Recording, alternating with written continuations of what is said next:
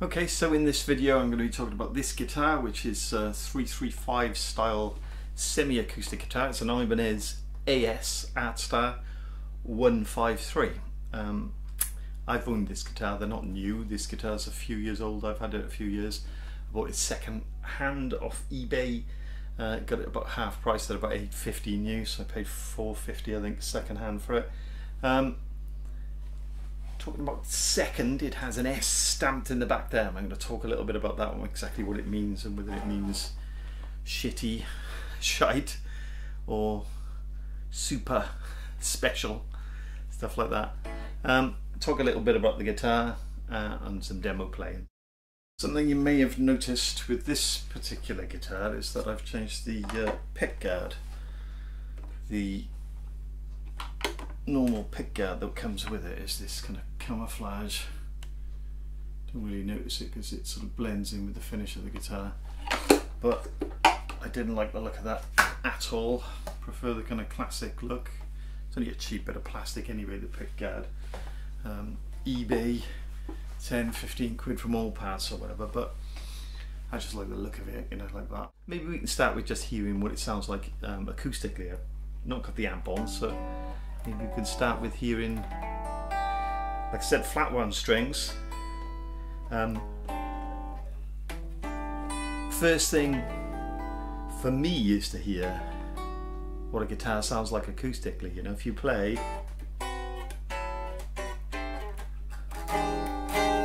you want to hear how the guitar sort of sustains and rings before you start worrying about fret buzzes and stuff. Maybe the first thing to check out is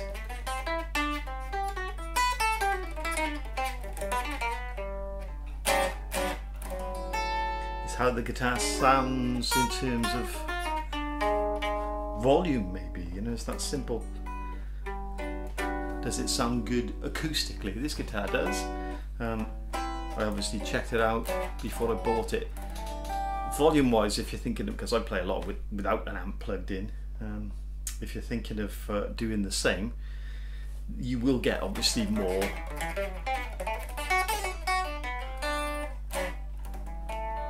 than you do from a Strat or whatever, but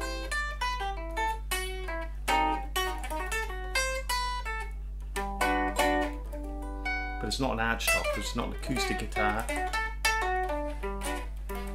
as such, so you're not really going to get, you know, a massive amount of volume. Anyway, let's do some playing. So it does sound appealing, I think, with these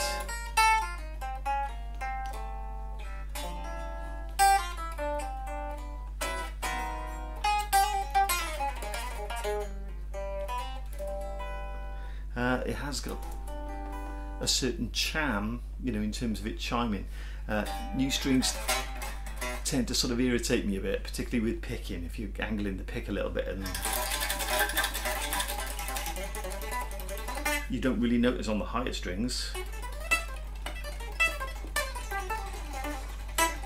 Happily pick away on those, but on the lower strings you get that sort of, with the angle, you get a little bit of grit in there, which isn't there with the flats. Not that I'm going to do too much of that, but there you go. Acoustically it sounds pretty. It's got a bit of charm in terms of zing or whatever, you know, I quite like. I just like guitar, so find a reason to like it.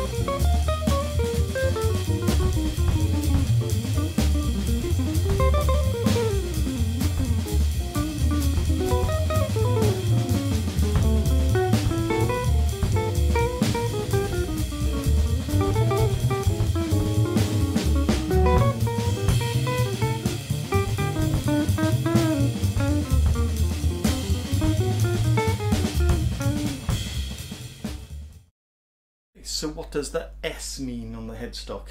Shitty? Shite? Shagged? Second, probably. The workers in the factory, this particular factory would have been in China because this is a Chinese made guitar. The early issues of this guitar were made in China and then they shifted production to Indonesia, I think. Anyway, they would have used the same system with sticking an S on there as most factories use. I think originally Gibson were known to have done this. The employees at Gibson would put an S on there to mean that the guitar kind of met quality control, but not, you know, not deemed high enough standard to be shipped out. So they were sold off a little bit cheaper. But obviously, there's an opportunity there for was or is, you know, in any current factory for the guys working there to say, well, I could put an S on this guitar and get it cheap, and also sell it to my mate cheap because it's a nice one, you know, and you could therefore find a nice version of a particular model of guitar that had an S that was maybe special and not shite, shitty or shagged. I'm still undecided. I can't find anything really wrong with this guitar in terms of finish, vanish, you know, it's all the binding, everything inlays, everything's done nicely. I can't see filler in there, you know. There's a couple of little things, like this is ebony, and I looked up, the fingerboard is ebony, and I did look up the fingerboard. Ebony can sometimes have this kind of brown, it looks more like rosewood in places. So I'm suspicious that someone hadn't dyed the wood or whatever material it is. You assume it's ebony. I know Gibson have used other materials other than there's something rich light they're using on the I was lusting after a Gibson ES 275 for some time, but they're rather pricey, so I end up with this. Buy my album and I'll be able to afford high-end guitars. Anyway, you know, I'm nitpicking. I think I looked that up, and ebony can have that kind of imperfection, if you like. It's not always black, because I've owned two guitars. I had a Kramer years ago, and I had a John Scofield Ibanez, as I mentioned, JS100 that had an ebony fingerboard. So I did think about that. Think, well, is that going to put people off? It might put some people off. The matching on the top, you could say, well, but I've seen other guitars, expensive guitars that, you know, you could say, well, there's a little mark in it there or whatever, but, you know, playing wise, sound wise, it's all good. So maybe we should say special and not shite. There you go, I'll leave you with that. Okay, before I leave you, let's just try out this tri sound. Try out the tri sound. Tri three-way switch. Yeah, tri meaning three. So we've got a three-way switch here, which is humbucker, normal mode for the neck pickup. It works on the neck pickup only. Humbucker, coil tap, single coil switch, and an out of phase switch. So you can hear that. Turn the tone all the way up, so I'm not affecting the sound at all. So you can hear the sound.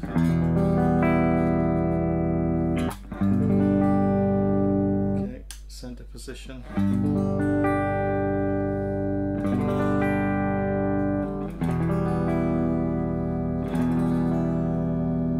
Okay, and the third position.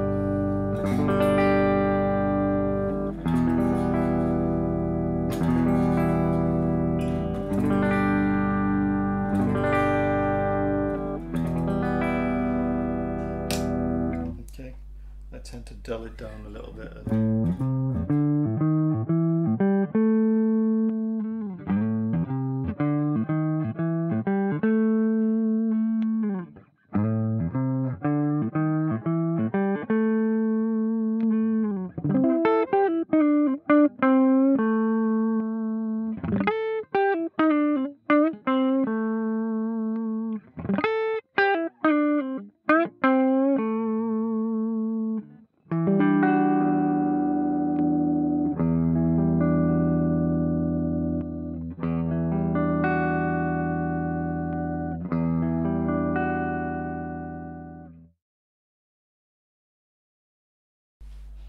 So this is flat one strings with the tri-sound switch. Position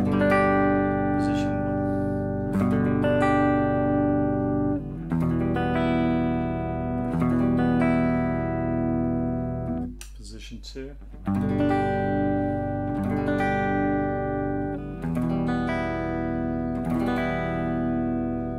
Position 3.